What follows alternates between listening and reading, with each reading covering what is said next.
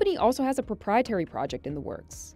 Project Waterworth will span 31,000 miles across 5 continents, making it the world's longest subsea cable project. Meta has said that Waterworth is a multi-billion-dollar project. Google is another large player, having invested in over 30 subsea cables. One of the company's latest projects is Sol, which will connect the US, Bermuda, the Azores, and Spain.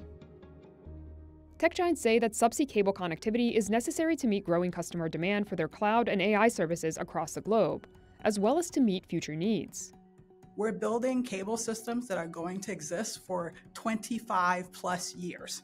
Therefore, when we're investing, we're not investing based on today's demand. We're investing to enable future products and services that have yet to even be invented. Amazon, alongside partners, has invested in several cable projects, including Bifrost, Jacko, and Havru. In November, Amazon announced Fastnet, its first proprietary cable that will connect Maryland to Ireland.